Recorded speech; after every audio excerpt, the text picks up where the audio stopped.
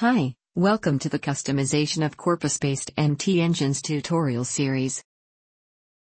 In the previous video, we have started a job to analyze the translation performance of our engine. In the Jobs tab, click on the download icon to check the translation output or click on the stats icon to check it out online. It will lead us to the Conton Analytics report. Click on the stats icon to see more insights. First, it shows that all the translations came from the statistical model, rather than from the translation memory of the engine.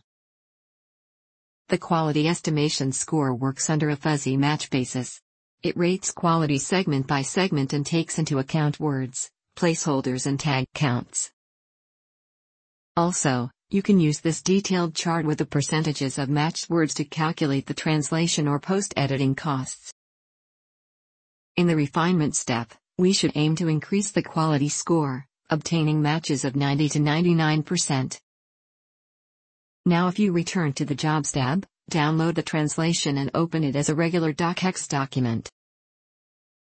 This is a comparison between a human translation and the output from our MT engine.